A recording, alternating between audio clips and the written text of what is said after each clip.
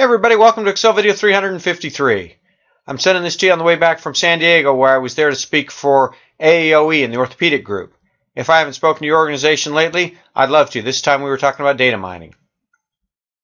What I want to do today is a couple of things to kind of transition from the basics to actually using array formulas. A couple of things I want to show you. Remember that this is a range that we defined as changing factors. Notice what's going on over here. This name box will say changing factors. When you highlight an area that's named as an array, remember we went to named manager? We named changing factors in these cells as an array. You can see it here. So if rather than say, I wonder what this is called or whatever, I'm going to go to name manager and find that thing. If I highlight them and just select the 5 cells, there we have it, changing factors. You can see the names in the name box. Now let's start actually using some array formulas and find something that may be helpful for you. I've started to build some formulas over here, and I've decided, it would really help me to have these annual revenues over here. What you can do is I'm going to highlight 2 columns and 6 cells, and I'm going to type a formula that does this. Equals, go over to the Constants tab, and do this.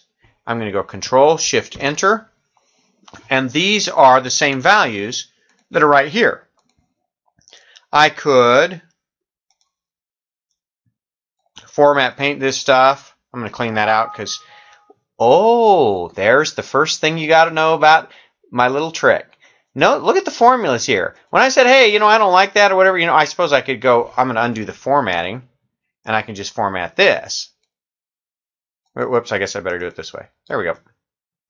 But notice what happens when I say, I don't want that there anymore. I think I'll get rid of it. I think I'll delete. Oh, I can't delete it. I can't put text in there.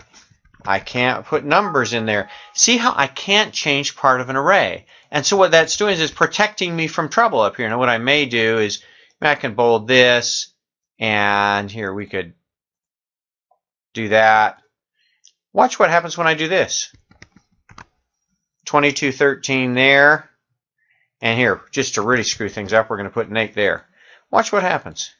Here's Nate, and here's 2213.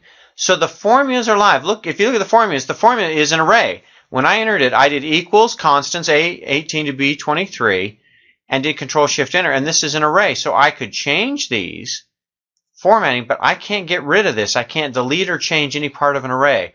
So if you're looking for a way to bring data over from another tab or from another worksheet, you don't want to necessarily lock your file down, but you do want to keep people from changing these numbers. I can't hit delete. I can't hit backspace. Can you let me out of there? I can't change anything in that part of an array.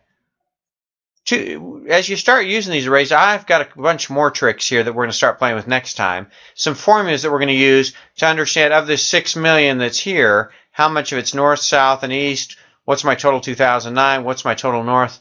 There are a bunch of things we can play with array formulas. We'll do that next time. Thanks for watching.